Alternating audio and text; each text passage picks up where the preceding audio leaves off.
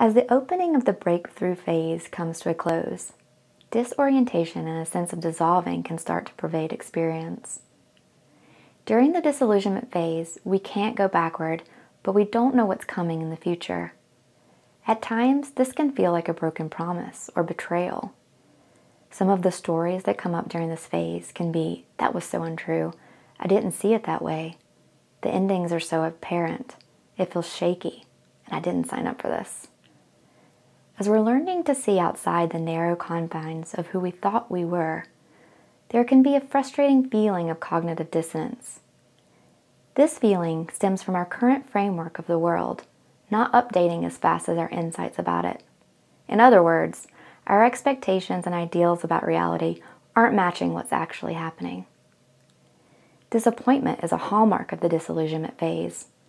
Also, fear and confusion can pair up to bring on some of our most horrendous mind states. Some people report nightmares, complete with images of death and decay. Some of our deepest psychological wounds can surface, and it can be difficult to be embodied, since it's often painful. Our relationships can be affected by the process and may be more difficult than usual. During this phase, we generally must relate to everything in a new way. The habits are hard to unwind. Trusting the process is difficult, and relaxing into the shifting perspective and new orientation is edgy. This phase tests our commitment and longing towards completion. We have to learn to practice in a new way.